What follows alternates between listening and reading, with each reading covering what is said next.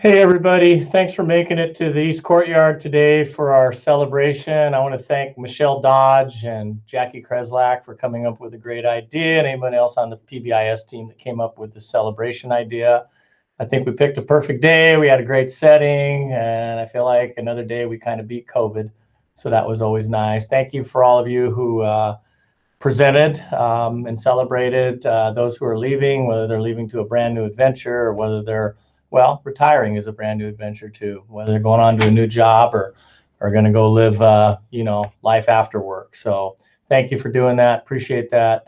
I started our little get together off. I wrote a poem and I did. I have it right here, but I just didn't have time to read it because we had some people that just needed to kind of get on taking care of things. So I'm going to give it to you this way. I'm going to send you probably, hopefully, my last video for this week. So anyway, here we go. And I'm not the author. I've done some butchering of the words. I've taken some liberty.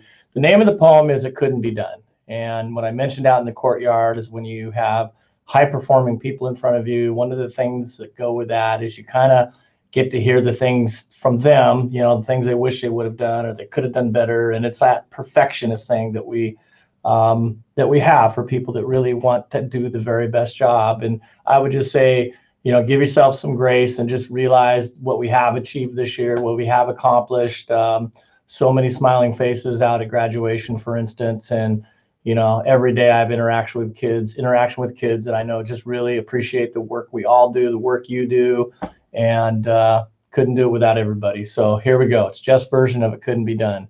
Somebody said that it couldn't be done, but they with a chuckle replied that maybe it couldn't, but they would be one who wouldn't say so till they tried.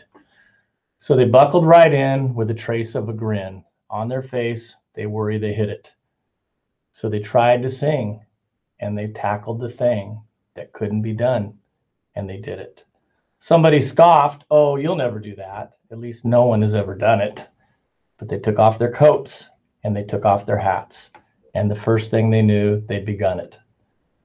With a lift of their chins and a bit of a grin, without any doubting or quitting, they started to sing as they tackled the thing that couldn't be done, and they did it. There are thousands to tell you that it cannot be done.